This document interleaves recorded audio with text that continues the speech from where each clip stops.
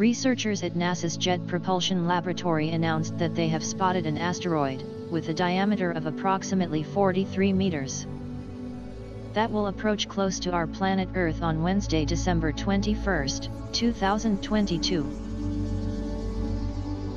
According to the Center for Near-Earth Object Studies at NASA's Jet Propulsion Laboratory, the asteroid have been designated asteroid 2017 XQ-60. The asteroid 2017 XQ-60 was detected on December 13, 2017. The asteroid belongs to the Easton group. It makes one orbit around the Sun in 364 days. On December 21 at 6:26 GMT, the asteroid will flew past Earth, at a distance of 7.2 million kilometers, at an incredible speed of 16 kilometers per second.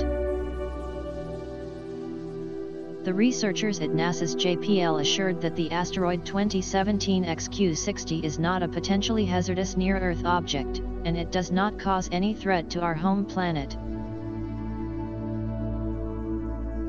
We update information daily about asteroids approaching close to our planet Earth.